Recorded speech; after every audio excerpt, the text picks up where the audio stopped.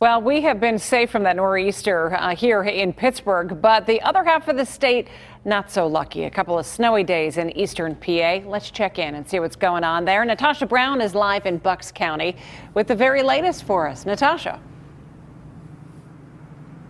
Well, good evening to you. We are here in Richboro, Bucks County right now. We're standing in front of this barricaded area.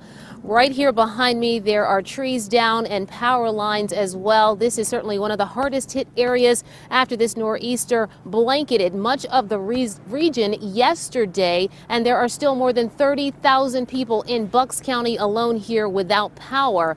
Again, snow removal was also a big issue today with folks trying to dig out of their homes and out of their properties. As much as 16 inches of snow fell in this area, the most snow throughout Pennsylvania. So they are still dealing with a lot in this area. More importantly, folks are just hoping to get their power back as quickly as possible. We spoke with a gentleman a short time ago who tells us that the power company is telling him he may not be able to get power restored until Sunday night at the earliest. That is the very latest here in Bucks County, Pennsylvania. We'll send it back to you there in Pittsburgh.